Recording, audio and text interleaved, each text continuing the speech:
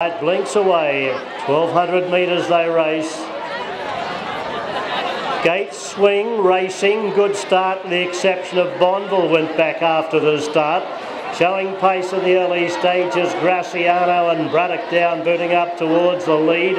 Or one that Tap the Till is taking no part in the race, bucking there for jockey Shane McGovern. Will go back to the front and it's Rapid Eagle in front. Leads a half length to Graciano.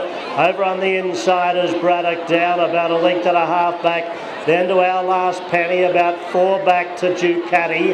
Tap the Till out of the race and Bonneville along second last as they work down towards the 600 metre mark, and Rapid Eagle goes to the lead and kicks away. Rapid Eagle leads 2 to Graciano and 2 back then. Over on the inside is Our Last Penny from Braddock Down. Tap the Till getting going again, followed then back on the inside there would have been Ducati. In the straight, 250 metres to go, and Rapid Eagle has booted clear. Tap the Till running on. It wasn't Tap the Till that threw the jockey, because Tap the Till's roaring home. Tap the Till beat Rapid Eagle, who then he decided to go towards the outside fence. Jockey Shane McGovern's had a fall.